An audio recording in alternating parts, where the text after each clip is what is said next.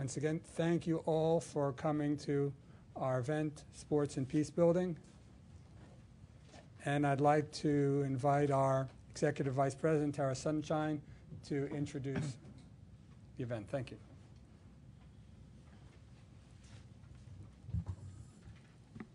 Good morning to all. I must say this is a new experience to be introducing a panel discussion on sports and peace building.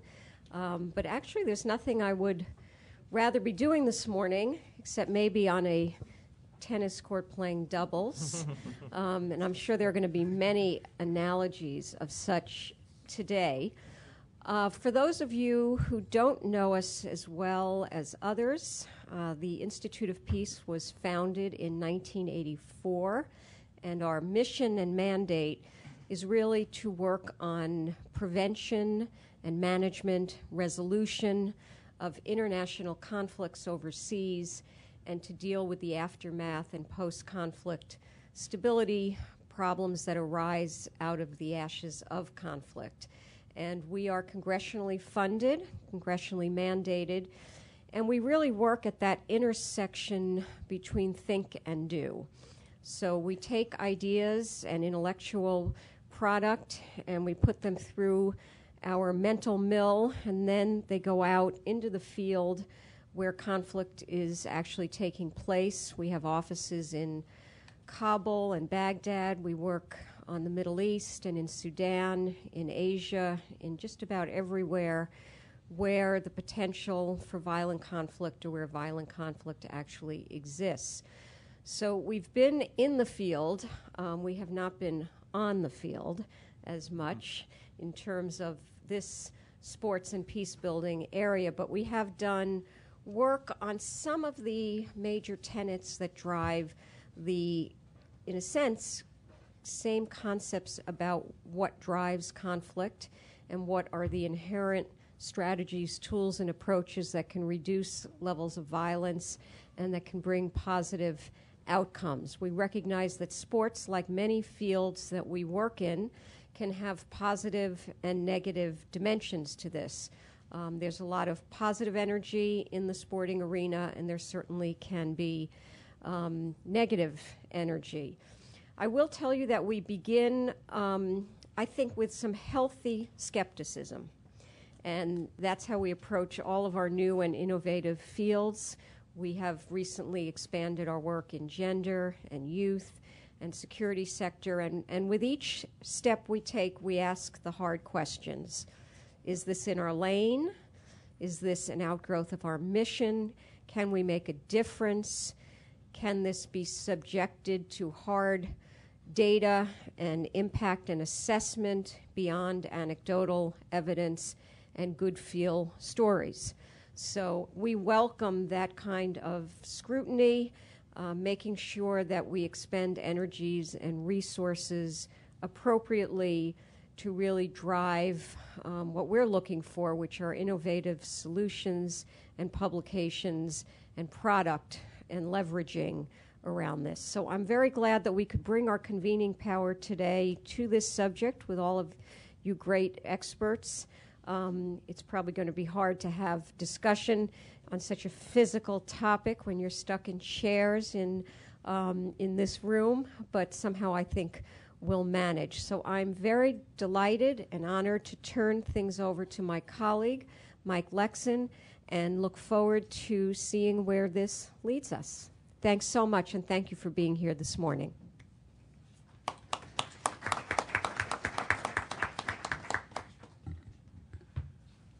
Thank you, Tara, and let me join Tara in welcoming all of you here to the U.S. Institute of Peace for this, from our perspective at least, inaugural event. We know many institutions already are looking at sports and peace building, and as Tara said, it's an area we are interested in exploring. We see this meeting this morning and today as an opportunity for us to become a little more aware of everything that's going on, but we believe everyone here can benefit by having an opportunity to hear and exchange views with a lot of real experts in the field coming from a diverse set of backgrounds and experience. We will do our best to keep everything on the schedule as indicated.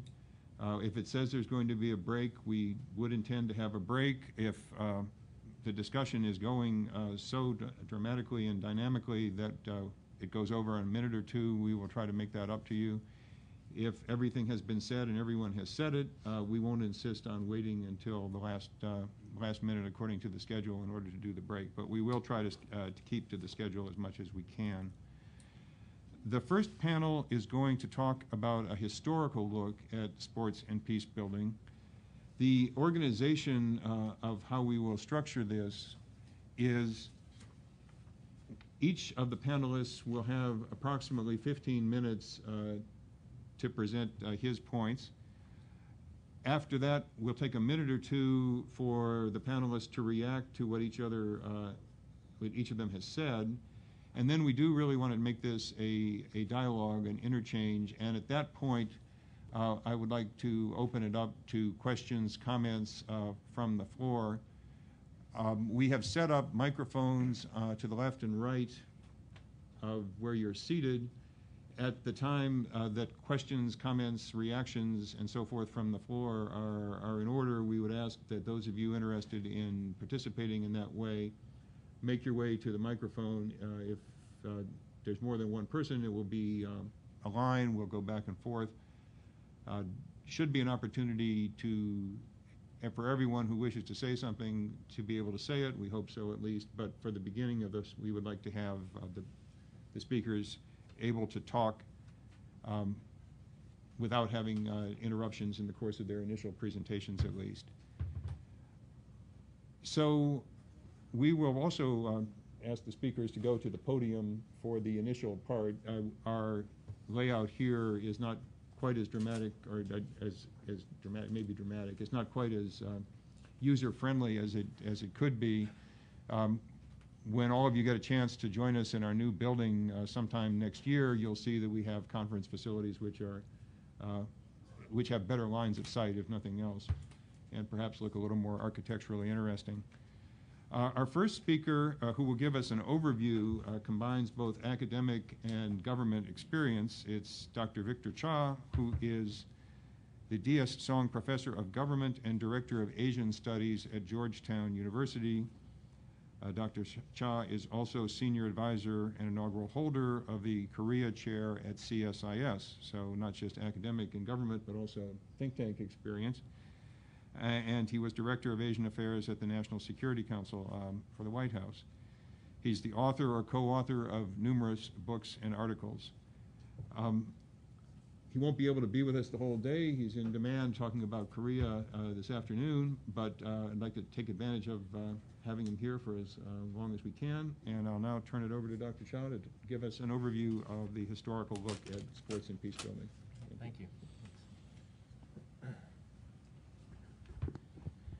Thank you, Mike. It's really a pleasure to be here. I'm actually a frequent visitor to CSIS for completely other reasons, having to do with East Asia and North Korea. So I'm really happy to be here in this context and to be on such a strong panel of experts. I don't really consider myself an expert on this topic. Just because you write a book on it doesn't mean you're an expert on it. I got into this field largely almost by accident when I left the government in 2007 and I came back to Georgetown. In government, I had been working on all the things I had been researching as a scholar: East Asian security, the North Korea problem. I negotiated for the U.S. on the six-party talks. So when I returned to government, the last thing I wanted to do was write about this stuff again, because I had been living and breathing it for 24 hours a day, 7 days a week. But I did have this one folder in my drawer that was entitled Sports and International Relations. And every time I came across something, I just kept throwing it in the folder. And I thought this was as good a time as any to look at this topic. So, this was also in the run-up to the Beijing Olympics. So I thought sports and politics would be a fantastic topic to write on at this particular time. And that's what I did. My overview is essentially a look at how we think about sports and international relations. George Orwell in 1945 wrote a piece where he described sports as, quote, war minus the shooting, unquote, which is typical Orwell. But at the same time, it made a very interesting point about the connections between sports and politics. We play sport. We play it as kids. Our kids play sports every weekend. We play it as adults. It's a part of our life. It's a part of the life of almost every human being on the face of this planet. International relations is about the study of nation-state behavior, but these nation-states are composed of individuals that interact with one another. So it's astounding, actually, in many ways, that the study of international relations has really, especially the study of international relations in the United States, has really not looked at the link between sports and politics, given the fact that sports plays an important part of almost everybody's livelihood that is involved in the world today. This is not the case in Europe. In Europe, there has been more studies of the relationship between sports and politics, but not so much in the United States. So what I'm going to try to do is at least talk about a few themes about the way I think we have thought historically about the relationship between sports and politics. And I commend the U.S. Institute of Peace for undertaking this project. I mean, USIP is known very well for a number of projects, very cutting edge in terms of the way they look at problems around the world. And so really, I commend you for taking on this topic. So one way in which I think sports and politics are interlinked is one that's probably pretty obvious to many people. It's essentially the implicit assumption of the intellectual inquiry of today's conference, which is the relationship between sports and peace. Right? The most famous example of this is this concept of the Olympic truce, the notion that when the games begin, when the athletes come together, the assumption is that there is a universal truce. Everybody stops fighting in order to enjoy the games. The first Olympics was one in which the three kings, and I can't remember when it was, sometime something BC, when the three kings all agreed that there would be a truce that would allow individuals from the different kingdoms to walk through the streets of others' territories while the Olympic truce was on, while the festival was going on. And all of us, I think, as we go through these, can think of examples in the way sports and peace or peace building may be interlinked. But this is sort of the original, right? The very first pre-modern Olympic Games brought about this notion of the Olympic truce. The obverse of that is also true, and that is the link between sports and conflict. In many ways, sports can be a prism through which international conflict, political conflict, historical antagonisms get refracted. Right? Probably the most well-known example of this for people of my generation and older, and I may not look old, but I'm ancient, was the Cold War. Right? Because during the Cold War, all of you remember, the Olympics in many ways was about the competition between the Eastern and the Western blocs, and that victories, measured in terms of gold medals or silver medals, in many ways represented or was supposed to represent the superiority of one system over another. Right? And as we all know, the Eastern Bloc took this to the extreme. Right? Really, initially the Soviets weren't very interested in sports, and they didn't participate in the Olympics initially. But they made the decision to turn the Olympics into an event in which they would demonstrate the superiority of the socialist system through the superiority of their athletes. And they divided the entire Eastern Bloc in terms of, it was a division of labor. The Romanians were responsible for this. The East Germans were responsible for recruiting. Another group was responsible for medicine, right? So there was all sorts of things that they did to try to make this not just a national project, but a project that had strong political messages attached to it. And that was, if the Soviets and the Eastern Bloc did better in terms of won more gold medals, it was a sign about how their system was superior. Another example of this, I think well known to many people who've studied the Olympics, was in 1956. Something known as the blood in the water match, which was a water polo match between I think it was the semifinals between Soviet Union and Hungary. This again was 1956, just after the invasion of Hungary, and so this was about much more than water polo. And there were fights that broke out, and it's called the blood in the water match because there was fighting among the players in which blood was spilled and the water in the pool turned the pool pink, as well as fighting in the stands. The area that I like to look at quite often is Asia. And in Asia, we have lots of examples of this, all of them related largely to historical animosity, unredeemed resentments, and historical antagonisms that still exist in Asia. To put it very simply, whenever there is an important sports match that involves Japan, right, everybody wants to beat Japan, right? Because Japan was a former colonizer of the region. Many feel that it hasn't apologized for the past, like Germany has. So these matches become real grudge matches. Right? And there's a famous example of this in the, I think it was the 2004 or 2006 World Cup regionals, in which China was playing Japan in the finals of this match, and the Japanese coach after the game protested the game because the Chinese players were just playing very physical, right? And the umpire was not yellow carding or red carding anybody. It was a very, very physical match in which they were taking down players. And then afterwards, even though the Japanese won, there were protests right outside, protesters who were trying to block Japanese VIP cars from leaving the stadium. Well, it turns out that the Chinese were playing dirty, and the umpires were not really calling anything because the umpires were from North Korea, right? So, so sports and politics, when it comes to Asia, also is extremely intense and extremely political.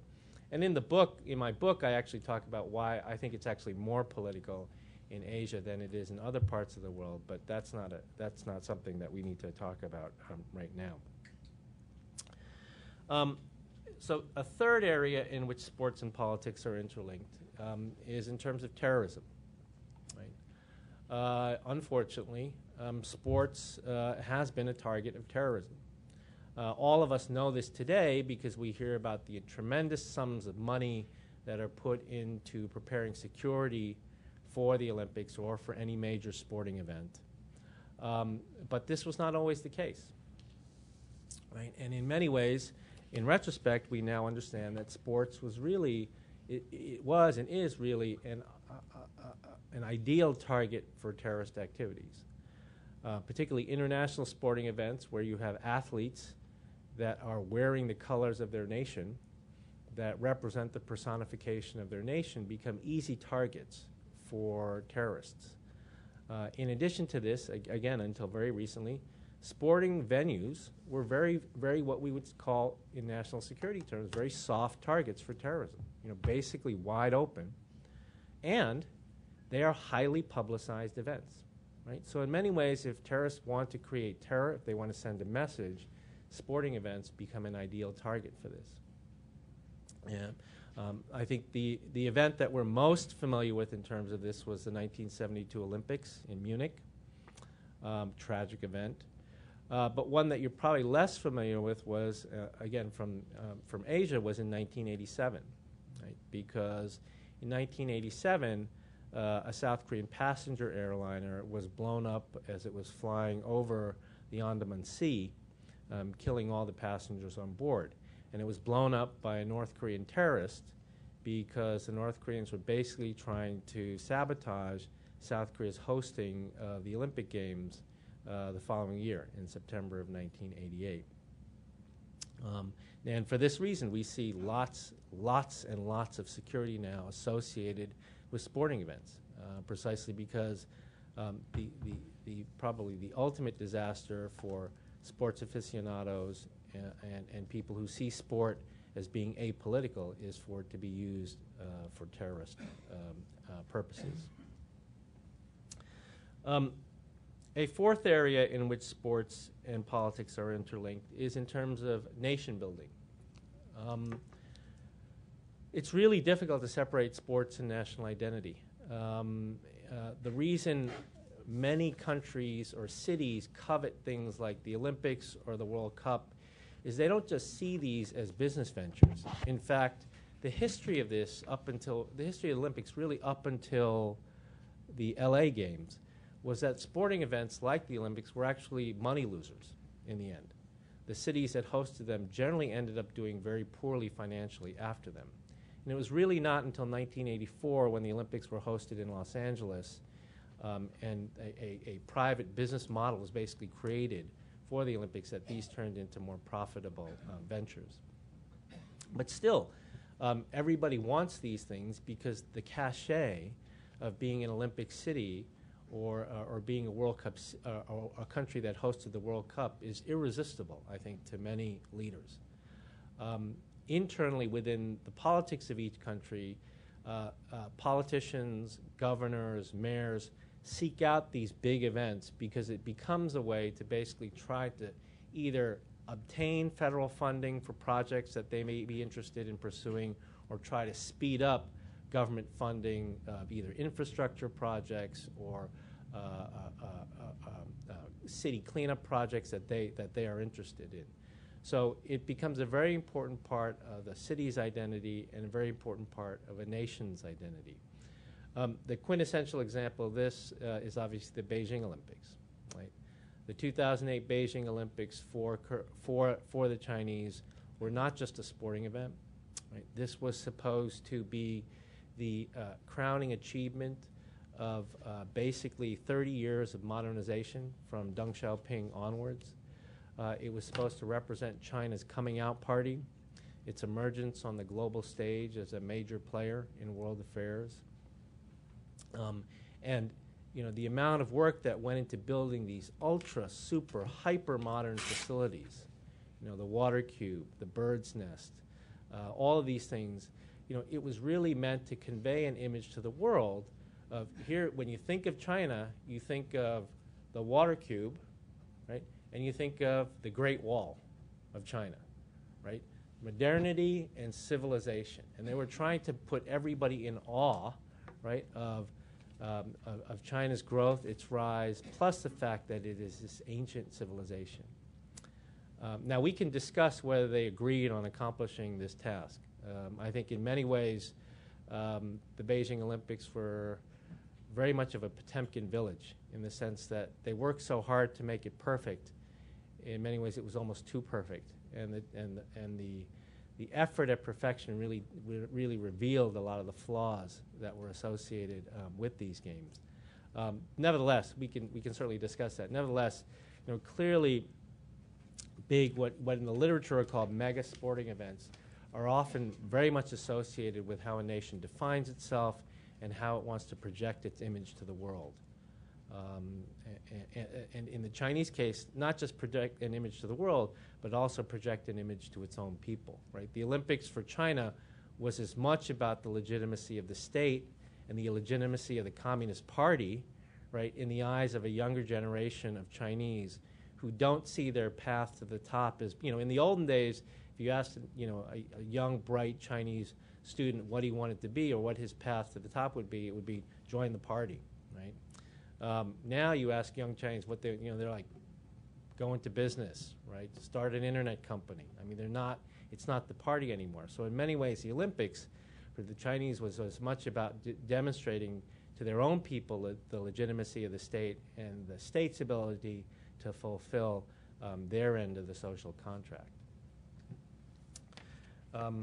Okay, I have a 2-minute warning, which is perfect. So the next and last area, I think, when we talk about sports and politics is the relationship between sports and diplomacy.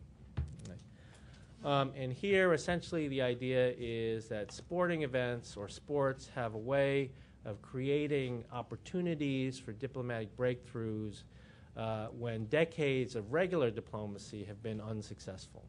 Right?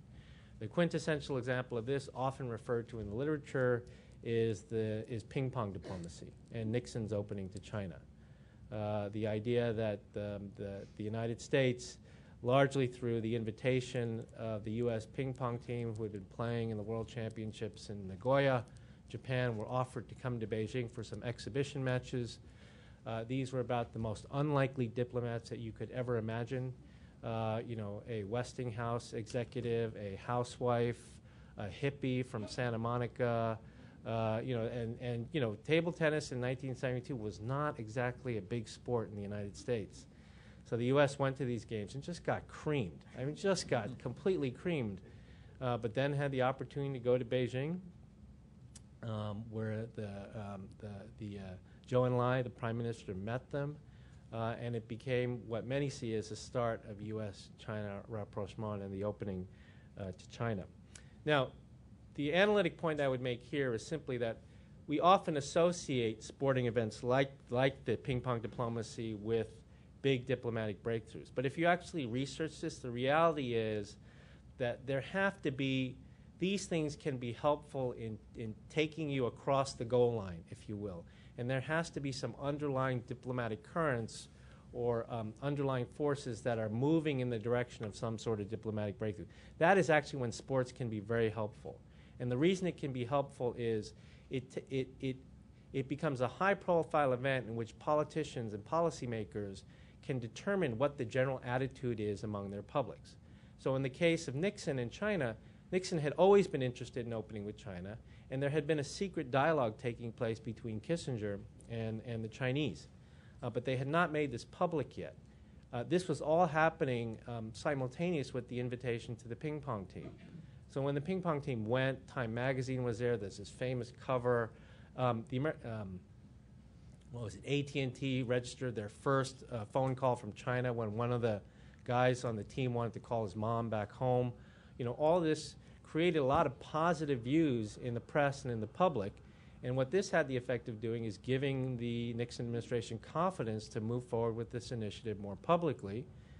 In many ways also to help them circumvent the Taiwan lobby that was in the United States that didn't want to see an opening to China. And so this is where diplomatic efforts can be, sporting events can be most effective, when there is some sort of undercurrent. One anecdote I will give you from my days in government was I was once sent to North Korea while I was at the White House to negotiate the remains of missing American servicemen that had been killed in the Korean War. We negotiated successfully the return of 6 sets of remains. What nobody told me was that even though I flew Milair into Pyongyang, we were not flying Milair back. So I had these 6 Pelican cases of remains, and I was like, how am I going to bring these back? And the North Koreans said, it's okay, we'll just drive you, right? So they drove me to the DMZ and drove me through, and then basically we drove through the DMZ to Panmunjom, the joint security area, and we transported the cases across.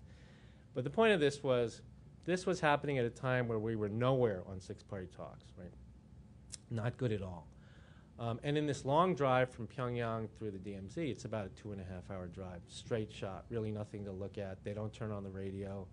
I had to talk to my North Korean counterpart. So we started talking about family and all sorts of other things, and I didn't have any of my communication devices because they took those. So we talked, and then we talked about sports, right? And we talked about the possibility one day of having the North Korean women's soccer team, who are actually very good. They're quite competitive. The evening before, when I turned on the television, the only thing that I could watch, aside from propaganda films of Kim Il-sung, was the North Korean soccer team playing Taiwan. And they beat him like 8-0 or 8-2. So we talked about the idea of having the women's soccer, because I said, hey, I teach at Georgetown. Georgetown has a good women's soccer team. And we talked about the idea of them touring around and playing some of the NCAA women's teams, just as a sporting event. Of course, it was a nice idea, but at the time there was nothing going on in terms of diplomacy, right? They weren't giving up their nuclear weapons or anything, so it didn't happen. But when things got a little better, like when they signed an agreement to denuclearize and we had inspectors up in Yongbyon in their facilities, an idea came through that wasn't about sports, but it was about music. Right? And as many of you may remember, the New York Philharmonic went to Pyongyang to play. So that, when you have the right concatenation of forces, both on the diplomatic side and the cultural or sports side, those are the chances where you can make diplomatic breakthroughs. So thank you for listening, and I look forward to hearing the comments of the others and from you in the audience. Thank you.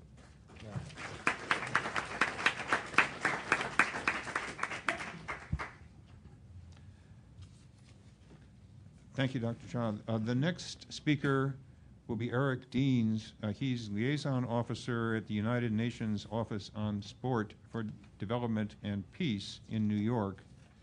He previously worked at UNESCO. He will provide a UN perspective, or a perspective from the UN, on the issue we're talking about today, sports and peace building. Eric.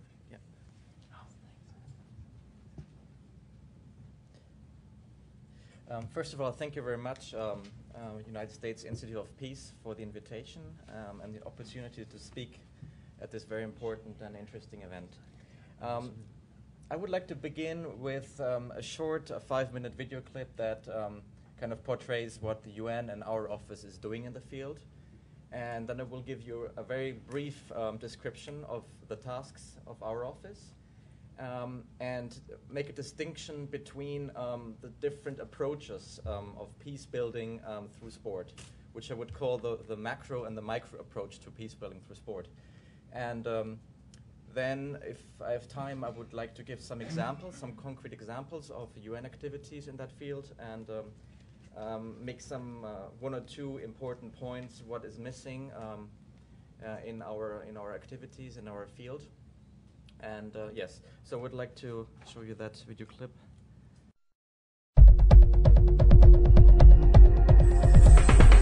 New York, 2003, during the General Assembly of the United Nations, a resolution on sport is submitted.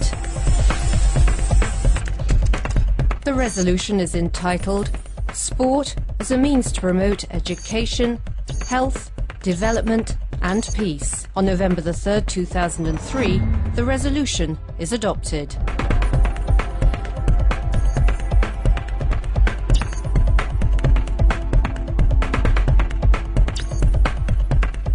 Volunteers strive to implement the resolution on sport in some of the most dramatic situations. They've lost their friends, they've lost their relatives, so they will come here, they will make friends. I think playing is what will help them to improve their mental, health. So in this place, they will learn some things about life and how they can overcome their sorrow, how they can help each other. So I think, yeah, sure, it has a very good social role.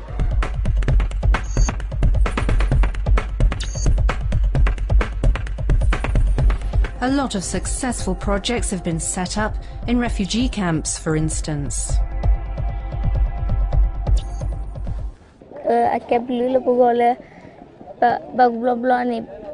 Sport helps me a lot. Basketball makes me healthier, and I have fun playing. That's what I believe.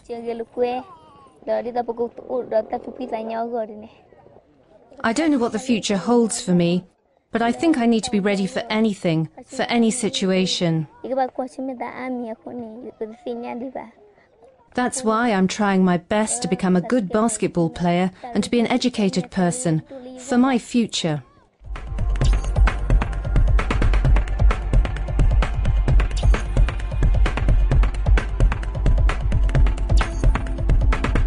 Il y a des enfants ici qui, chaque fois que vous interrogez, there are children here who, every time you talk to them, they talked about war. And when they played games, they played with make-believe guns. They played at being soldiers. But when we introduced them to communication games, group games, little by little these same children tried to forget about playing guns and soldiers, and now they know that there are other games, peaceful games, games about living together. That's the kind of change in behavior I've seen here, thanks to sport. Observé comme modification de comportement ici, grâce au sport.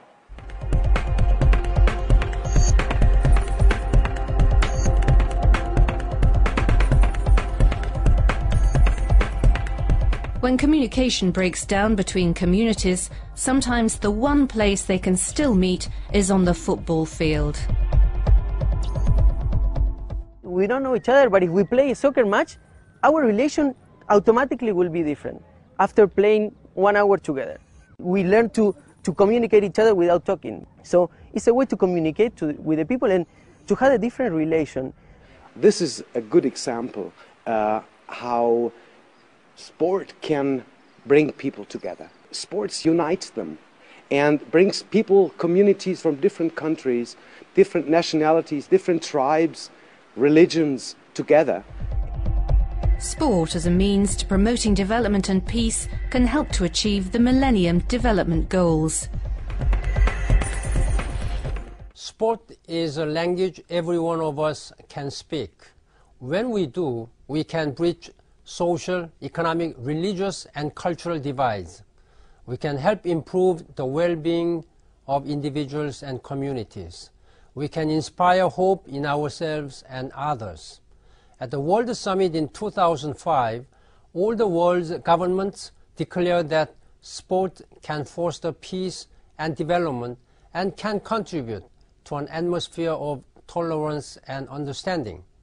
That is why the United Nations is using sport as a cost-effective tool to reach the Millennium Development Goals, the common vision adopted by all countries for a better world. And it is why the United Nations is turning to sport to support people recovering from armed conflict, especially young people. Let us mobilize the power of sport in our quest for peace and development around the world. Thank you.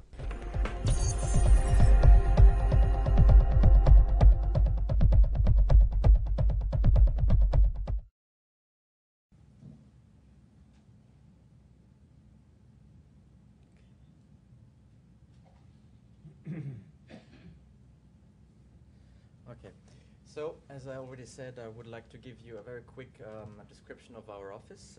The UN Office on Sport for Development and Peace was established in 2001 with the appointment of the first special advisor to the SG on Sport for Development and Peace. In 2008, the second special advisor was appointed, so it's a fairly new addition to the UN Secretariat. And our office is supporting the mandate of the special advisor. He has a threefold mandate, which is facilitator, advocate, and representative. Advocacy is a very important field that we're involved in. We're trying to convince, first of all, governments to mainstream sports into their development plans and priorities, and internationally and national development plans. And also within the UN system, we're trying to keep sport on the agenda. Many UN agencies, funds, and programs are using sports for development and peace since many years, and we're trying to keep it on the agenda. Facilitation means that we are facilitating contacts within the UN system and beyond. We are providing advice on best practices and bring actors together. Sometimes we also are engaged in fundraising, but on a very modest level. And third, representative, the special advisor represents the UN system and the SG, the Secretary General, at important mega sports events. So we have a very small office. We have 7 staff members and are financed through voluntary contributions by member states. We have a trust fund. So it's basically member states that finance our activities. We also host the International Working Group on Sport for Development and Peace, which is an intergovernmental body that develops policy recommendations for governments. Governments sit together and work together with experts and observers to to develop concrete recommendations how to use sport in development plans and programs on the country level. So, and in this working group, international working group, we also have a sub-thematic working group on sport for peace, but we still have to find funding to launch this working group. We already started with different other working groups, such as sport for youth and child development, but there has to be 1 or 2 member states who take the lead in facilitating that working group. I would like to introduce a distinction between several approaches of sport for peace building. And Dr. Cha already mentioned the first dimension, the first approach, which I would call the macro approach. It's the realm of bilateral relations, of the Olympic truce, that very old and idealistic concept revived by the International Olympic Committee, and at the UN we have biannual General Assembly resolutions that are adopted unanimously by all member states that really request the member states to respect and observe the Olympic truce.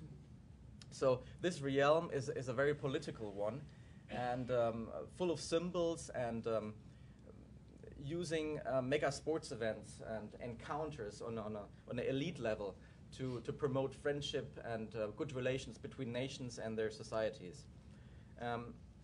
There's also the what I would call the micro approach to peace building through sport, and this is taking place on a grassroots level, using programs and really building on the so-called intrinsic values, benefits, social norms of sport, which everybody of us might know. It's about fair play, about team spirit, about promoting self-confidence, resilience, and so on.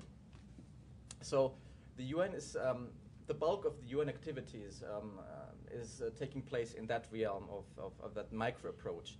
This has to do with the mandate of the UN and its programs, funds, and specialized agencies who are really country-driven and program-driven.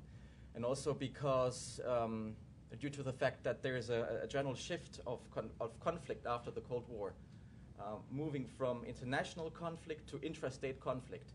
And here the UN has a special role to play in resolving conflict on a very grassroots level, on a very community level. So one important point I wanted to make is that we need to move away from these anecdotes that exist in both realms, within both approaches. You have the negative and the positive anecdotes. Dr. Cha already referred to them, but this does not bring us or the movement forward. We really need to move away from these anecdotes and promote evidence-based research, and also kind of develop a knowledge base to collect not best practice, but good practices. I wouldn't go so far to call them best practices. Good practice that inspire program developers and program coordinators on the ground to develop specific programs that are adapted to the local needs and realities of the communities and the countries we work in. Because very often Sport for Development Peace uses a franchised approach for development and peace building programs, but it's important that we really go away from that and really adapt our programs to the local culture. Another point I wanted to stress is what might be quite interesting to you, that within that micro approach that I just talked about, the UN and especially the UN peacekeeping operations are using sport with two strategies. The one is sport and sports events that attract a crowd, an audience. Many people to use it as a platform, as a medium to disseminate peace messages. Messages to promote a culture of peace, to foster a non-violent atmosphere, especially in pre-election phases in the countries. So it's actually like a communication tool to really multiply messages. And the second one is a more programmatic one that really has pedagogical and programmatic goals, such as to reconcile kind of former opponents, communities, to reintegrate child soldiers, and this is a field that Dean will talk about later, I think. And also within peacekeeping operations, we now, since a couple of years, we have a special role played by the armed forces of peacekeeping operations that are very useful in refurbishing or constructing sports facilities for local communities. Some years ago, the troops had their own sports facilities to promote the health of their troops. But now there is also a shift from this very specific security mandates of troops towards more developmental activities. And this has also the positive effect that peacekeeping operations are more welcome by their host communities, and to improve relations with them, to work really well together. And for example, a couple of examples would be from Côte d'Ivoire, Ivory Coast. The peacekeeping operation there organized football matches that brought together the rebel troops together with the government forces troops. There was a peace agreement already in place, so this is the basis for all these activities of the UN in post-conflict countries. But it was really interesting to see how reunited for 90 minutes or longer kind of former opponents, even in the military wing, can be through sport. In Haiti, I just came back from Haiti a couple of days ago. In Port-au-Prince, the UN stabilization mission, MINUSTA, works together with youth gangs and introduces sport, futsal, indoor football, capoeira, and dance to prevent youth from joining, or, let's say they try to dismantle gangs through community activities and sport, and also prevent youth from joining them. It was very interesting to see how around sports events the mission, together with a Brazilian NGO called Viva Rio, has every year a peace accords between violent gangs to really resolve conflict in a peaceful way. So these are a couple of examples that the UN is undertaking on the grassroots level. And with that, I think we're already behind in time. I would like to have more time for an interactive discussion. So, okay. Yeah. Thank you. You're welcome.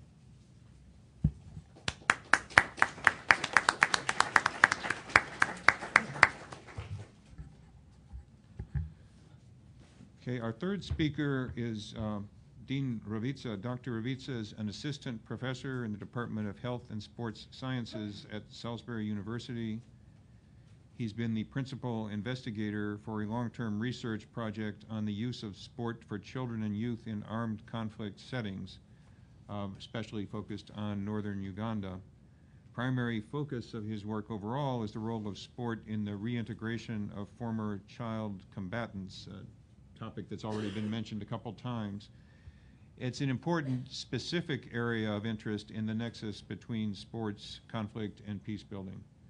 So, Dr. Ravizza, the podium is yours.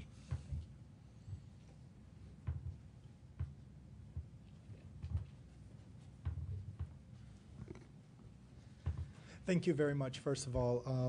I'm very pleased to be here at USIP. I've been here a few times for several different events, and I've always been enriched by the work of USIP and come away from here even that much more knowledgeable. So I hope that's the same for you today as well. Thank you to everyone, though, for putting this together, and what I think is an important aspect of peace building and through sport. So I hope to be able to provide you with some insights into the work that I've been doing for the past about half decade now, and specifically in northern Uganda. I have to laugh, though. It's just about time. Just about 5 minutes ago, I would have started a lecture at the university. And believe me, I'm very happy that you're all a lot more sprier than my 10 a.m. class. So thank you very much. So I'm going to go through this and hit on some points. It's hard to put into 15 minutes 5 years' worth of work and, of course, about 200 pages of data. Just quantitative at this point, but I'm going to try and give you an overall view and of course open for many questions. I'll be here all day, so I hope I'll be able to provide you with some more answers. But I have quite a long history in Africa. When I was younger, and I'm not ancient, but I lived in, nobody here is, no. I lived in East Africa and Tanzania, and about that time was when the genocide in Rwanda began in 1994. And at that time, a friend of mine, whom we played badminton with on Monday nights, was the director of UNICEF, the country director at that time, and had solicited people to really go and to help out, because people didn't really know what was going on, and even you were in a neighboring country, you didn't know what was going on. And when I asked her what I could do at that time, she said, "Do what you do best, sport." And I was like, I didn't think I had really any type of credentials to do anything. But we went to some of the refugee camps, and we engaged the children and youth in the refugee camps who were, faced with this idea of genocide in their country, and did our best to provide activities for them and to bring about some type of normalcy to it. Did it work? I don't know. And but it did instill in me this idea of sport and peace and peace building and vulnerable children, and which is extended into northern Uganda.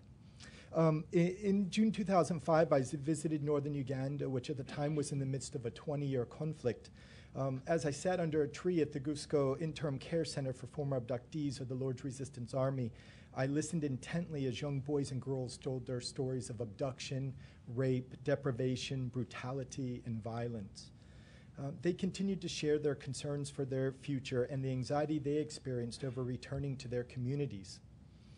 At the request of the center director, the staff and I developed sport activities in which the children engaged each late afternoon. This sport component took place just outside of the center in an open field adjacent to a local secondary school, the only time the children left the confines of the center for programming purposes. During the first evening of play, a young boy leaving the nearby school slowly walked through the middle of the football match. And I called out to him just to make sure, just to ensure his safety, and that he noticed the space in which we were playing. And he turned to me and he said, "Muzungu," which loosely translates to white man, why do you waste your time with these rebels? He asked me, and proceeded to walk away from the area. I spoke to the children at the center about this incident and asked them their feelings towards such a remark. They stated their displeasure, explaining how they were all randomly forced into child soldiering and perpetrated violence under a kill-or-be-killed state. Their public reactions to such cases of community stigma play an integral role in their successful reintegration. Approximately 2 weeks later, however, the same boy returned to our playing area and requested to me, "Muzungu, can I play?" Noting the children's organizational skills, these former combatants were empowered to organize their own activities at that point, their focus and methods of fair play. The boy joined in, as did ultimately other children and youth, setting forth my research with the role of sport in the reintegration of former child soldiers. But now conflicts continue to dramatically alter the lives of children around the world. Over the last decade, hundreds of thousands of children have engaged in various conflicts in different capacities. Forcible abductions continue to occur in a number of countries, thrusting children into combat. Large numbers of children volunteer for armed groups, under the duress of collapsed educational and economical infrastructures, or after witnessing violence against immediate family or community members. The experience of being a child soldier has particularly devastating consequences according to gender. Whether by way of forced abduction or recruitment, conflicts put children at risk both physically and psychosocially. The family and community response former child soldiers receive upon return can vary dramatically. Some return with physical disabilities as a result of landmines and amputations, thus facing further community stigma. The reintroduction of former child soldiers back in the community is a complex process that can often be unsuccessful. The context of this fieldwork and research is northern Uganda, a region slowly emerging from one of Africa's longest-running conflicts. Throughout the approximately 23 years of conflict, where upwards of 60,000 children and youth were abducted and forced to take on various roles within the LRA, including that of perpetrators of horrific violence against members of their community. Girls were often victims of sexual abuse and rape, at times bearing children in the bush. Additionally, the complex nature of this conflict forced hundreds of thousands of people into internally displaced persons camps that yielded threats to personal safety and little opportunity for education and income-generating activities. And tens of thousands of children, known as night commuters, desperate to avoid abduction, walked for miles to town center seeking protection, producing an even more complex emergency. Sport interventions have been and remain a part of the demobilization, disarmament, and reintegration programs, focusing mainly on the reintegration aspect. Returnees engage in sport activities at interim care centers, as I described earlier, while awaiting return to their families and communities. The use of sport draws former combatants out of violent routines to the participation in a paradigm that is bound by socially acceptable behaviors. Current programs aimed at the reintegration process include the use of sociomotricity principles within the school setting for former child soldiers in the Democratic Republic of Congo. This program involves the use of elementary games focused on teamwork and self-control, adventure-based activities aimed at building empathetic dynamics within the group setting, and team sports. Football programs were also introduced to former child soldier amputees in Liberia, and former child soldiers associated with the LTTE in Sri Lanka participate in cricket programs along other marginalized children aimed at leadership skills and helping children appreciate the values of trust, respect, fair play off the cricket field. These are just a number of these are just some examples, and I certainly don't endorse any of the programs. I've been able to, see some of the programs and stuff, some of the literature and things like that, and talk with people. But certainly, I'm always pleased to see programs that are going on and seek to really try to investigate those programs and look at what it is that they're doing and how they're doing it. During the beginning observational phase of our research, interviews with key stakeholders in the reintegration process yielded only vague responses to questions addressing the use of sport for former abductees seeking reintegration. Their responses mainly focused on the immediate effects of sport, stating it had a calming effect on former abductees, allowing them to sleep better at night, forgetting the past, and showing decreased aggression towards others. Yet no scientific studies have yielded data to support these immediate effects of sport on returnees. Equally scarce is any data on the immediate and holistic effects of sport, more aptly garnered from longer-term engagement in community-based programs. That is, the use of sport as an educational and more acutely therapeutic tool, ultimately leading to peaceful reintegration within the cultural context. There is a need for more holistic community-based programs that include sport that are bound to the philosophical underpinnings of peaceful play within conflict-affected regions, especially for children and youth who lack the opportunity to attend school and benefit from the sport programming that schools have to offer. Just off script, one of the findings that we found that the largest, the venue in which children and youth were participating in sport was in school. Upwards of 86% of the children were participating in sport within their schools. So there's a bit of complexity there, though, in the sense that, and I'll mention it briefly, but many former child soldiers don't have the opportunity to return to school. So therefore, they lack the opportunities to gain the benefits from sport, if that is indeed the main venue, as we discovered. By utilizing sport as a means for social development, young people from antagonistic population groups meet and communicate in a neutral space or on common ground, as we've discussed earlier, to the end of inciting a process of peace and social cohesion on a very public stage of sport. Our recent findings have also shown that male and female former abductees agreed that participation in sport was a significant factor in their acceptance by peers within their communities. Former abductees found sport to be a means to reconnect them to the lives they experienced prior to their abduction by reestablishing a positive identity. And non-abducted children and youth had a positive attitude towards engaging in sport with former abductees. Such is the case for young Samuel, a 15-year-old former abductee whose brief story I'll share with you. Samuel was abducted by the LRA at age 12 for a period of 18 months. He faced heinous levels of exposures to violence, ultimately having his left arm hacked off by the rebels, leaving him for dead in the bush. After being found by the government forces and taken to an intern care center, Samuel reunited with members of his immediate family and was able to return to school. His athletic prowess, despite his physical disability, coupled with his strong leadership skills, I might say developed while in the bush, earned him the peer-elected title of sport prefect at his school. While this seems like a successful case of reintegration, Samuel reported to us he was still viewed negatively by members of his village. While sport addressed one outcome of reintegration, at this point in time it failed to alleviate the stigma he experienced within his community. Despite the potential for sport as an agent for peace and social change, sport is also a potential forum for participants to unleash violent behaviors. Given that the former abductees were often viewed as overly aggressive individuals with violent tendencies within their communities, we found that non-abductees were more likely to solve conflicts in sport by way of peaceful responses than their formerly abducted counterparts, who engaged in more violent responses. The violent responses included instances of arguing, fighting, and retaliation, while peaceful responses to conflicts that arose during engagement in sport activities included discussions, seeking outside help, and referring to existing rules.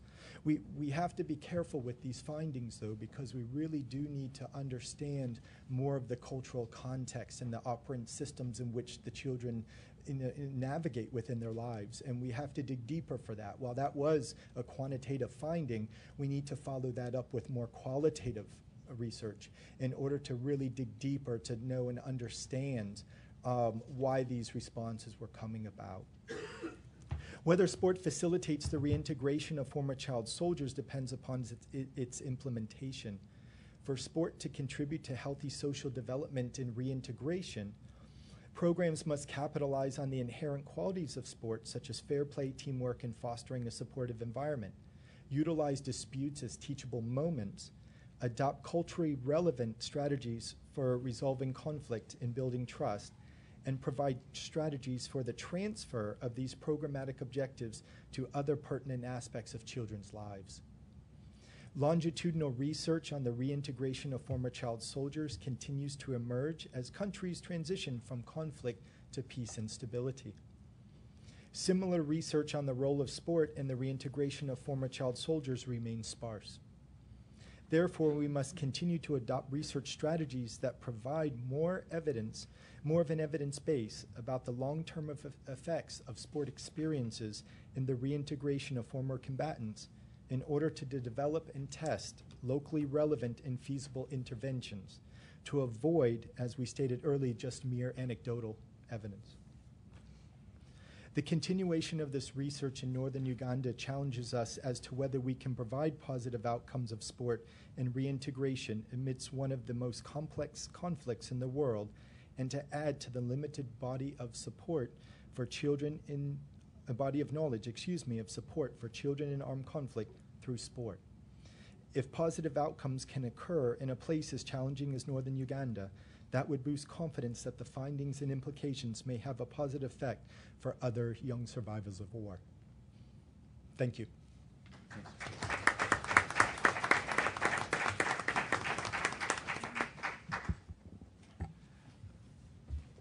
Well, again, thanks to all three panelists. What I would propose now is give each of them a chance, if he wishes, to comment on the remarks of the other two, and then we will get into the more interactive part with as many of you as possible participating in this exchange. So, Dr. Cha, do you have any thoughts that you're inspired to add? No, I mean, I enjoyed both Eric and Dean's presentations. I don't know how much more I could add to that. You know, I think what it shows is that there are micro and macro ways to look at this issue. One is a very much of a grassroots effort that works with individuals. What resonates with me is sort of the idea of using disputes in sporting events as teachable moments for individuals that may have not had any of that sort of experience in the past at all, that took everything in confrontational terms. I mean, and I think many of the practitioners who work on this area are working very much at the micro level.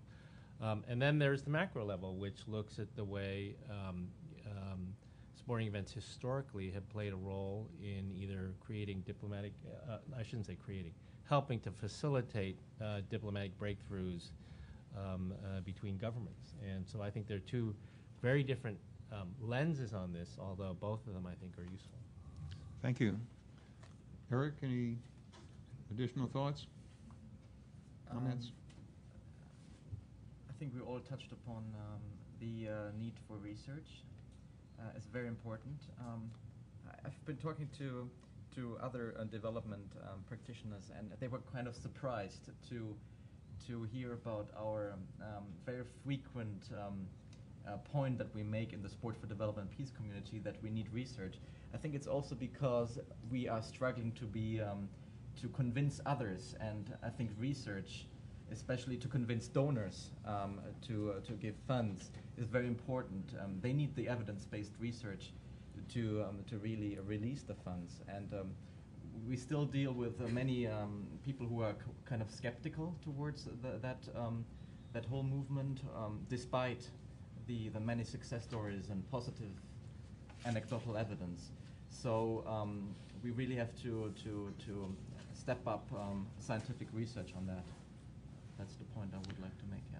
Thank you. Yeah, we're going to see how far we'll go on that with the third panel this afternoon, which is called Evaluation Scoring Peacebuilding Through Sports.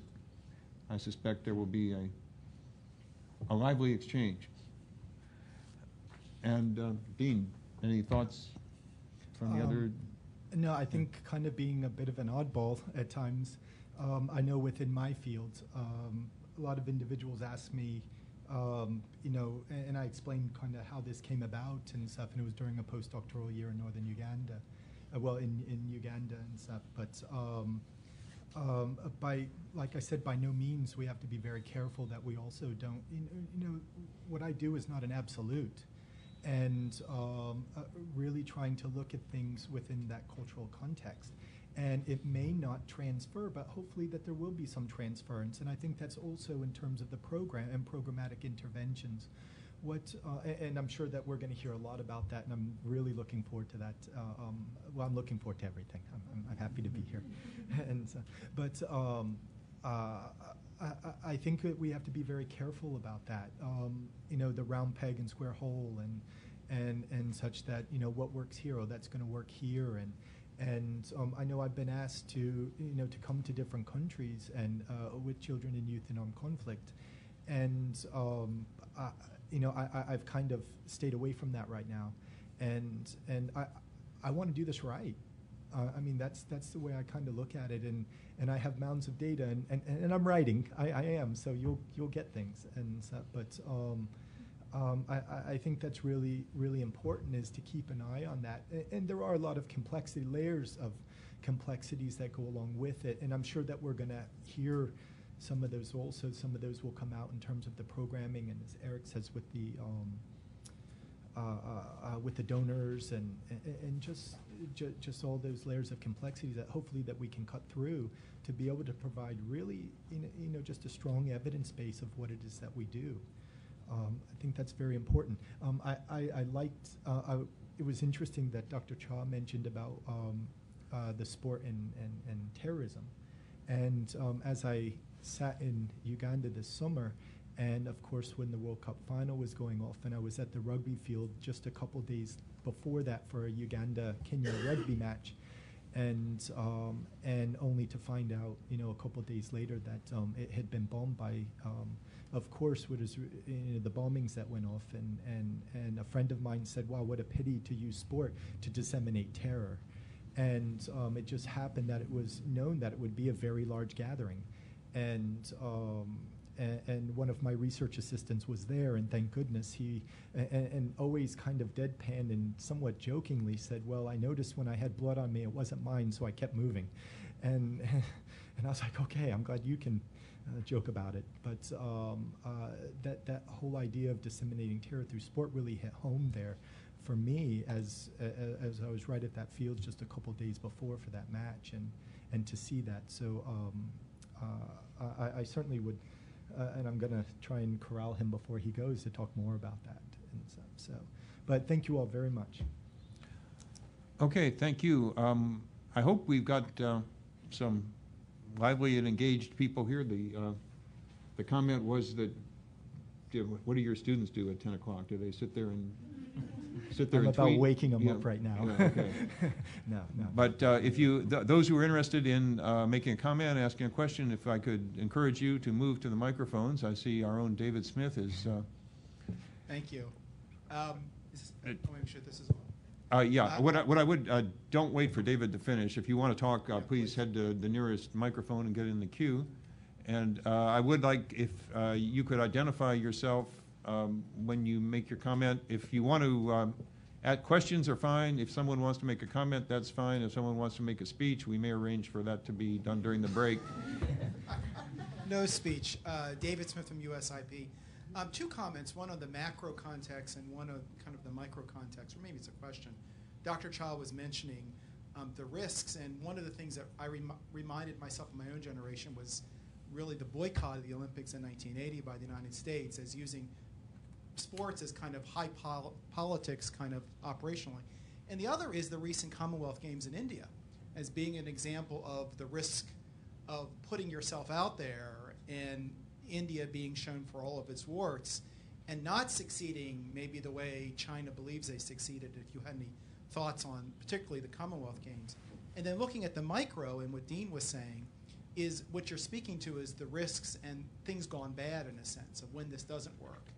And how it's important to not script it out. Maybe you can't script it out, but how do we avoid a sporting event? We think about sporting events. Often we think about football games in Europe going wild. Where it gets to be too much of a rivalry, and then there's really blood beyond the field itself. How do you avoid that from happening? So it's kind of a two-pronged inquiry here. Thanks. Do you want us to? Yeah. Okay. Please. Those are two very interesting questions on the boycotts. It's true. The way sport was used during the Olympics and became more and more political. And the irony was ultimately became so political that the final decision was not to play. Right. Both in 1980 and then in 1984. And what I didn't refer to, there is a body of literature that is strongly against the whole idea of sports and politics, that really says it's what I call sort of the sports purist view, where we should see sport only as sport and nothing else. And of course, a lot of people who believe that really started to come out after 1980 and 1984. So that's one point. On the point about the Indian Commonwealth Games, absolutely. The flip side of nation building, using sport for nation building, is that sometimes it can go terribly wrong. And in the Indian case, it did. In the Commonwealth Games, you saw all the flaws. I mean, quite frankly, no offense to anyone here, but the Atlanta Games were also seen that way. The Atlanta Olympics were not seen as the most terribly well-organized games. That's why often when countries host these Olympics, they, they put an incredible amount into the logistics of preparing for these games. When you compare the Atlanta Games with the Sydney Games, Australia has been very successful at taking sports and really projecting their image in the world on a broader, really on a broader scale than they are in terms of power capabilities terms. They're at best a middle power, and yet they have used sporting events to really give themselves a broader space. I mean, everybody watches them. Everybody watches the Sydney Games. They think of Australia, a democracy, a big player in the global war on terror. It just expands their overall image. The one famous example, I think, of it going bad was Mugabe, right, who wanted to use a regional sporting event as basically a springboard to to putting in a bid eventually to be the first African nation to host the Olympics. And of course, everything went wrong in terms of the preparation for this, to the point where the loudspeaker system didn't work. They gave the wrong date for the venue. Everything went wrong. And in that case, obviously nation building, the intention is nation building and creating projecting a national identity that just goes horribly wrong. So, thanks. In the context which I'm working, first of all, it's very important not to really try to put labels on these children and youth. Many of them are, very, just emerging from conflict and various roles in conflict, and they're just very happy to be alive, but have more stress over their futures than it is what they did in the past. I've been very lucky to be able to, to not really experience much, if any, violence outside of maybe just some immediate reactions. What we were looking at were what we called the levels of conflict in sport and strategies for resolution. And we looked at it really within the cultural context. Again, like I said, that strategies that work in one area may not work in another. They may not be culturally relevant. When we looked at that, we looked at just simple disagreements in sport all the way through, that full-blown retaliation and marking someone for harm. And how do we go about that? We haven't really experienced any of the latter, as more opposed to the former. They're just regular disputes that you can find on any playground. I remember in Tanzania, a group of children that were playing cricket spent more time arguing than they did actually playing. And finally, I gave them a rule book and told them to memorize it to avoid that arguing.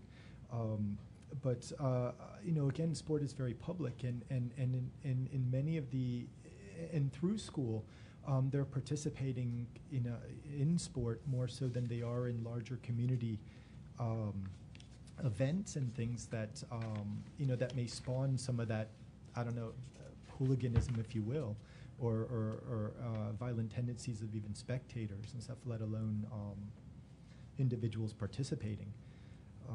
But we've seen more or less just at that lower level of things where there's arguments and some physical reactions and stuff to sport. And again, we want to utilize these strategies and for them to be able to understand that that's not really an acceptable behavior, but also connect it once again to outside of the football field or sporting events. That's one of the things that I think is really important, as I said before, is that transfer. And what good is it if it's done in sport but not transferred anywhere else? And that's just containing it in that one paradigm. And so we do want to adopt those strategies and have culturally relevant strategies that would be able to prevent that, but even a step before that is being able to prevent it from happening in the first place, but being prepared to react to such incidences. So I'm not sure if I answered the question there, but tried to, in a roundabout way, try to explain that. Okay, thanks. Ted? Ted Pfeiffer, U.S. Institute of Peace. We've heard the panelists discuss various paradigms, ways of looking at sports. Sports as looking at sports and peacemaking from a macro or micro perspective. Sports as an essentially wholesome, positive activity, but which is something we have to look at and evaluate better to decide whether it's just a good activity or it's a useful activity. But the more and more the panelists have discussed it, it's also a activity which has a moral or a value-free basis. It's an activity. You can look at it as an activity without regard to having a positive or a negative value in of itself. Politically, culturally, you could approach it as a tool, and perhaps from an analytical perspective, it can be looked at in that way as well. And that can be just yet another paradigm for thinking about sports and peace building, or sports. Was that a... Okay. Someone want to take that one on? No, well, I'm not going to take it on too much, but I would definitely agree. I was talking about this not too long ago about being, very neutral, and it is what you put into it, and what is, what you make of it, and how you respond to, how you respond to, any incidences that may occur, or again at that macro level. I'll let Dr. Cha mention that, talk about that. But also I wanted to mention something about, also we tend to look a lot at team sport, and maybe not so much at individual sport as well, and we have to look at that idea. And now I mentioned that also because of looking at, we found that a lot of individuals participated in athletics, which technically is a team sport because you're helping out the team in terms of an overall score, but it's an individual performance, not outside of relays, excuse me, that really is dependent upon that individual and the individual effort that's there as well. So we need to be able to differentiate between that and look at at all different aspects of sport, not just, we tend to be very team sport slanted, I think. And there's many values that are there that are intrinsic that we can bring to the table with utilizing sport in the team sense, but also looking at other forms of sport that may not be always so common. Okay. I think Ted's comment it's a very interesting one, and I think, as Dean said, I think at the micro level that it is value-free in that sense, that people are on the field and they play the game for what it is. In a broader social setting, sports in many ways in our everyday lives it's a great social equalizer, in the sense that, I'm originally from New York City, and you take the train in the morning the day after the Yankees win, and everybody's talking to each other in a way that they would never talk to each other. Or when the Giants won last night. So the same sort of thing. But I think at a macro level, though, sports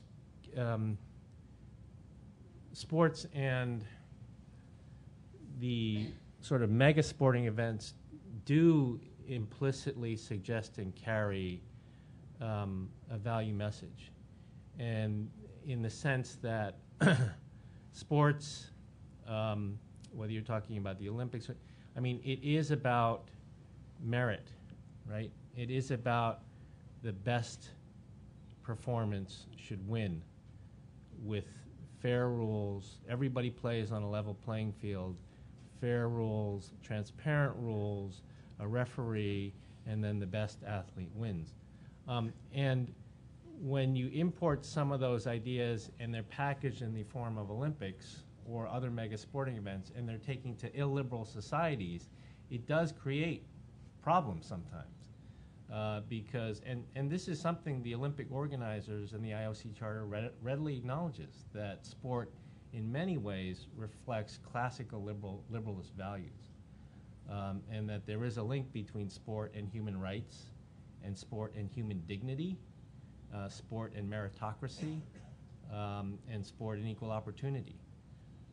And so I think in that sense, at the macro level, it does sometimes carry political values that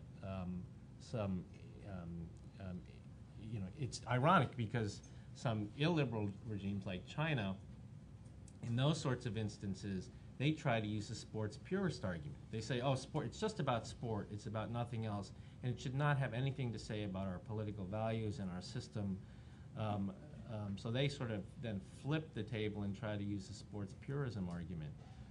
But I think at that macro level, it does have those sorts of connotations. You know, the greatest example of this was the Nazi games, right? Where Hitler really tried to use these games to show the supremacy of the Aryan race, and then this African American man wins all of these gold medals. And that was, never intended to be a political message, but it clearly was the quintessential political message. Okay, thanks. Over here. Yeah, Mike O'Malley, I'm a student, Mr. Tabasi. Dr. Rees, I had a question for you, if you could. You mentioned former child soldiers in Uganda, and sports as a vehicle for education and reintegration, and then went on to state that the former abductors had exhibited more aggressive behavior than former abductees, who tended to be more peaceful. No, the non-abductees and former abductees. Thank you. Okay. My question then is, you mentioned this as a cultural impact or possibly a cultural event. Culture has significance in this. Did you see then over time, through the participation in sports, more of a moderation, more of a coming together as the students and the athletes continue to work together? Okay. First of all, yeah, we found it again, it was through the quantitative data aspect of it, and really need to, and we're continuing to dig on it qualitatively to really understand that finding. Once again, also we want to add more power to it, meaning that the individuals that were surveyed in that time, and the former abductees that were surveyed last year, that we add more power to it, and maybe go out and see whether or not more former abductees, we get a larger number of that. First of all, it compared non-abductees and find a correlation between non-abductees and former abductees in terms of peaceful and violent responses. And we asked things like if somebody had harmed you in some way during sport, by accident, or what would be an appropriate reaction, and we brought it down to these particular facets of it, like I just mentioned. Again, we have to be very careful about that. We have to look at, we want to look at things like length of abduction and the period of time in which they've been returned. These were all individuals within their communities. So some may have been in communities for several years and have really, really have adapted to the rhythms of community life more so than somebody who was maybe just returned a few weeks ago, and that. So we have to take into consideration those things also.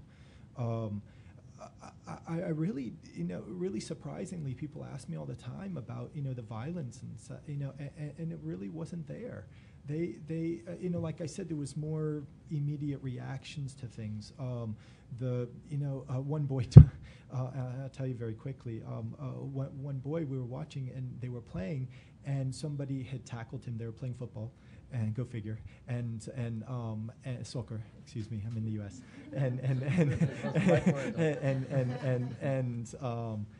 And he got tackled hard. And when the boy got up, who had tackled him to get the ball, he pushed him down.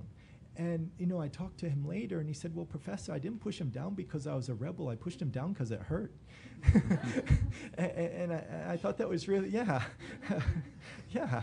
And then I watched Man U that night, and I saw it happen 5 times. so no, I mean, and by no means is it acceptable. But again, those teachable moments and stuff, and how do we react to those things are very important. And you know, the role of the coach and the facilitator of these programs is very, very important. And we also have to bear in mind, you know, how the conflict has affected them. For instance, if you have a child who is returned, and that child had killed the parents of that coach, or something, you can imagine, you know, the animosity that may be there between those two. And that coach may not, or the facilitator of that program may not have the psychosocial readiness to be able to lead that program also. But, you know, the violence was, you know, never at this large-scale level or anything with full-blown, I mean, you know, just some immediate reactions to things. And when addressed, you know, we didn't see that really many occurrences after that, and so, but you know, sometimes just a you know, albeit a natural reaction at times to things. Thank you. Sure. Thanks. I think what we'll try to do now is take a question from each side, and then see how the respondents here can perhaps integrate their replies. So, if you could lead off. Thanks. We seem to be shifting backwards and forwards between the micro and the macro, and I'm going to go back to the macro and suggest that there's an interesting agenda behind the critiques of organizations like the Delhi Games or the Athens Olympics. I'm glad Victor mentioned that China was critiqued for being too ready, too prepared, trying too hard, and then the other side is the not being ready enough, like Athens or Delhi. And when I was in Delhi in April, talking to some Indian intellectuals who suggested that they were as critical as anybody about their preparation for the Commonwealth Games, but they felt that the international critique had real racist and imperialist overtones to it, and were quite concerned about that. You know, and they felt that there was an agenda associated with that, and certainly Greek people felt similarly about that. Of course, in the end, the Commonwealth Games came off, everything worked fine, and talking to some athletes last week who had recently returned from the Games, they said that the Athletes Village, which was the subject of a great deal of critique, was actually had set a new high bar for Athletes Village. They'd never been in one that was that well thought out and that ready. Their only critique was that there was so much security that they didn't get to see much of Delhi. Thanks. Take one from each side. Yeah, take one. Dr. Donnelly will introduce himself later in the day. Ma'am. My name is Sarah Moran. I'm a first-year student, a master's student at Georgetown, and Professor Cha is actually one of my teachers. They wake up early at Georgetown. My question is actually looking at ways to integrate the micro and macro levels. Where do you see sport as a tool of economic development going forward? Because I think you've spoken a lot about political at the macro and a lot about social at the micro, but is there a way to connect those two levels, and where do you see that going forward? Okay. Okay, good questions, both of them. On the critique of the preparations for the games, when the interesting thing when I've looked at this is, in terms of media coverage of these major events, is that you do see a cycle, and that is that in the run-up to the events, there are two things that are always focused on. One is the logistics preparation, and the other is the environmental impact, or whether the environment, is going to be a clean game. Because a lot of these games, as we all know now, happen in developing countries. Developing countries actively bid for this because they see it as part of their economic development and things. And so all of the focus is on this.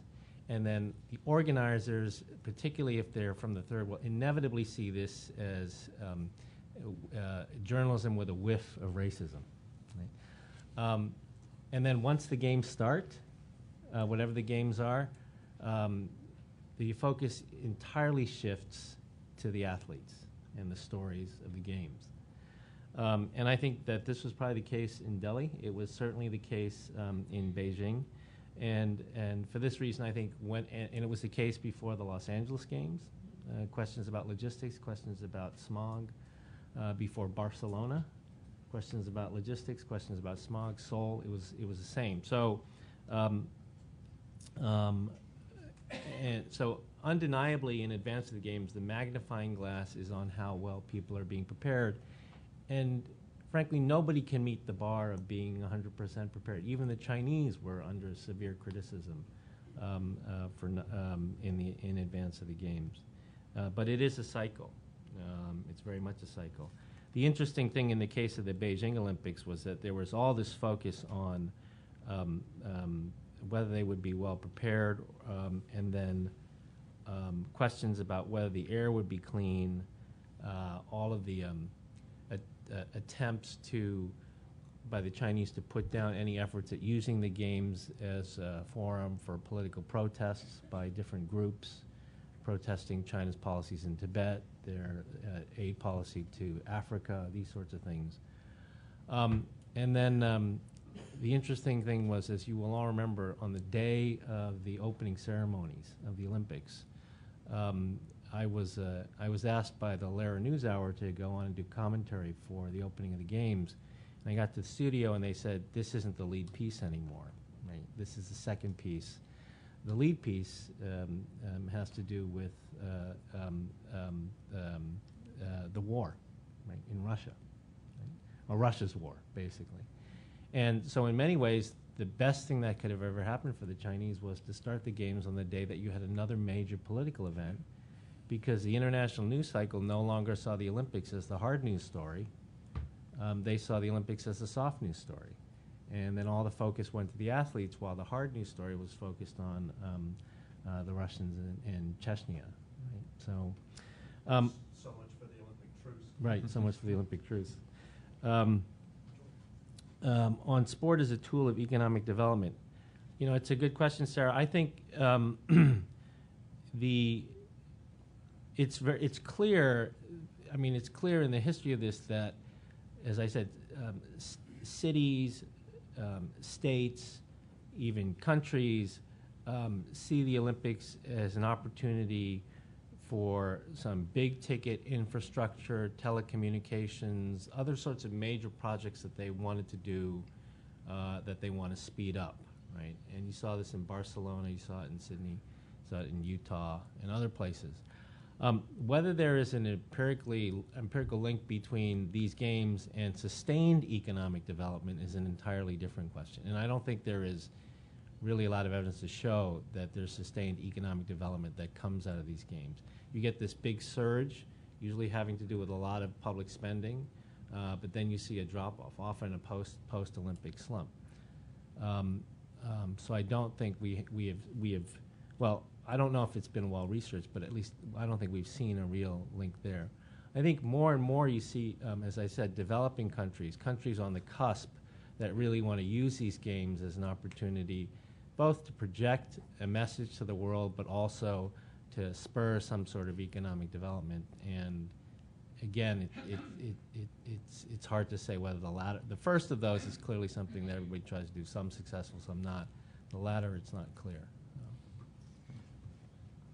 Just real quick about the economic development piece, and that is a great question. I've always thought that this whole paradigm of sport for development and peace really did see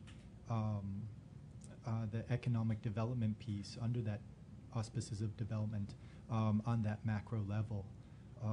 But also one of the findings that we had in our research also was the development of what I called the economic development subscale that came out of the research, a significant subscale, and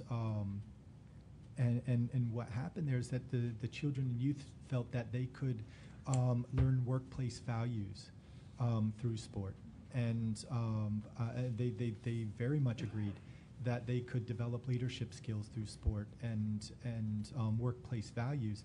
And again, those transference of those values and of course coupled with opportunity may be able to provide prove useful as well. But one thing that they didn't really agree on was that sport could improve their employability. And that was really interesting, so we wanted to follow up on that piece as well. And that, but we've done some follow-ups on that, and we really do want to make that connection.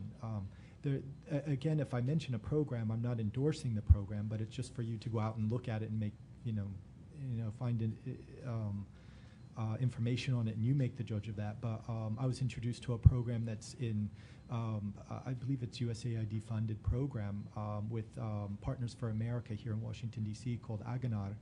And it's an economic development program through sport. And they're scaling up now, and they're in South America, I believe in Peru, Ecuador, and Brazil as well. And they look at that exactly, what can we do? They use sport to develop those workplace values, and then they actually have partners within the cities or towns or whatever it is, like a mentorship program and stuff, and have children and youth that are within this program. Then also have apprenticeships or internships along that lines. And I found that interesting at that, to touch on that micro level aspect of it as well. Thanks. Eric, did you want to make a comment? The UN and especially our office really recognize the importance of mega sports events. And I'm not an economist, so I don't know how sustainable economic growth is after mega sports events. But we also have to see that the direct revenues of these games are not kept by the host country. It's the organizer, the IOC and FIFA. Marketing, TV rights, merchandising, ticketing, and so on. So we're trying to really encourage those organizers and these organizations to invest in the legacy of the games. And the IOC recently followed the example of FIFA.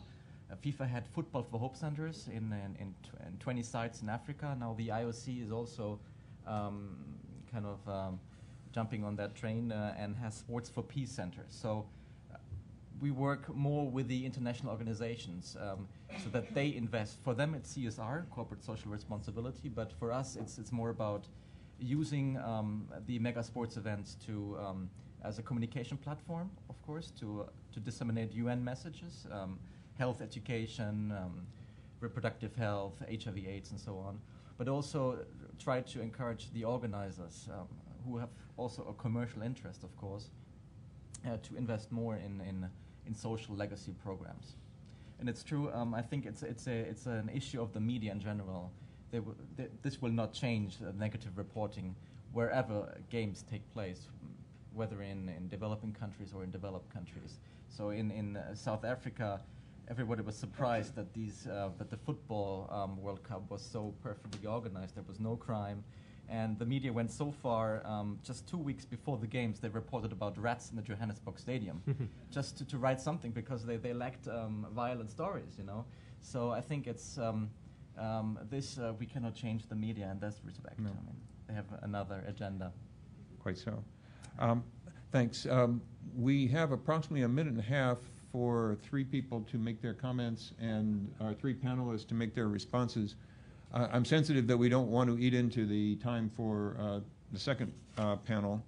So if I could ask your indulgence, please, each of you standing there, if you could identify yourself, make a brief comment or ask a brief question. We'll see how rapidly we can. This is going to be a sprint, not a marathon. My name is Roger Foster. I'm from the Center for Justice and Peacebuilding at Eastern Mennonite University. The question that I have relates to macro and micro. Basically, are those the only arenas available, or is there something in between on a continuum where people can participate mesa level as well? Thank you. Over here. My name is Dodge Fielding. I'm Managing Director of Score for Peace, Institute of Multi-Track Diplomacy. My question is,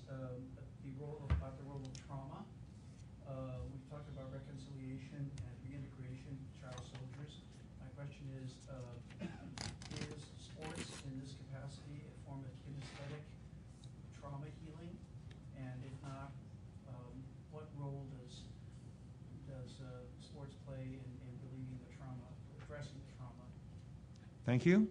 Over here. My name is Kate Bogan. I'm at American University. I'm a master's student there. My question actually goes along with both of those really well. I was wondering, how can sport be used to reconcile divided societies? So it's not quite at the macro level, it's not quite at the grassroots level, but somewhere in the middle of building a national identity for societies that are so divided by conflict. Okay, thank you as well. We do have exactly 0 minutes for the three of you. The questions referred to, is there some meso-level in between the micro and the macro, which we've talked about, sports and healing of trauma, and then reconciling divided societies.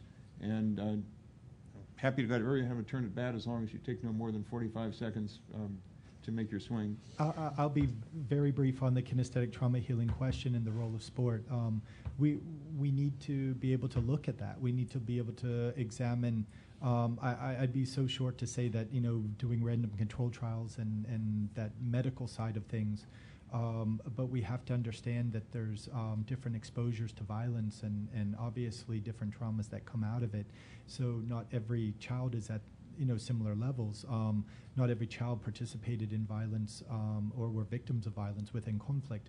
So we have to be able to see where they're at in that aspect. I'll stop there, and I'll talk to you later. On the divided societies, I think in terms of the question about micro versus macro, I think looking through the rest of the schedule, you have a lot in between there. So I think that the rest of the day is going to really cover things quite well. On the uniting divided societies, just let me two quick examples. I mean, sport has been used to unite divided societies, and two very quick examples would be, because they're contrasting ones, the example of Yemen and Korea. And in the case of Yemen, you had the use of football, soccer, for North and South Yemen to create a united team. And again, the idea was when you had the unification of Yemen, you had all these ministries that were being combined and all this other stuff. And for the people, that means nothing, right? When ministries, it's like the Port Authority of New York and New Jersey merging. Who cares? Like you can't. But when the national football team merges, right? That's a big deal, and everybody can see that and understand that. And the way the Yemenis decided to do it was they did it where they focused entirely on the unity of the country. So they had players sort of from North and South Yemen. They had assistant coaches from North and South Yemen. They played the so-called the championship match on the 1-year anniversary of Yemeni unification. And the head coach, they could not pick North or South, so they picked the Brazilian, right? The converse case of that is the two Koreas, which are still not, they're still divided. And they fielded a united team to enter the Sydney Olympics together. So they entered as one nation, but they played separately. Then during the Sonenshine policy days, the engagement policy days of the Kim Dae-jung administration, they tried to form a united team. The problem that they faced, of course, was that the South Koreans wanted best athletes on the united team, and the North Koreans said, no, it's 50-50 quota, right? And you have South Korean world-class athletes that said, no, I mean, my teammate is the second best in the world, and you're saying he can't be on the team because we have to put this North Korean on the team for equality reasons, so it never happened, right? So those are two different cases of sport trying to unite divided societies. Thanks. Okay, I appreciate the restraint here. We're 4 minutes into overtime. You will have a break. My colleague Kathleen Keenest is going to chair the next one on institutions and organizations mobilizing sports in peace building. We've already talked a bit about that. I'm going to take a chance on her ill will and say, why don't you aim at being back here at 17 minutes after 11 on the dot? Is that right? No, I'm giving you too much. How about 14? See what we can do. And could I have one last round of applause for a very good panel, please?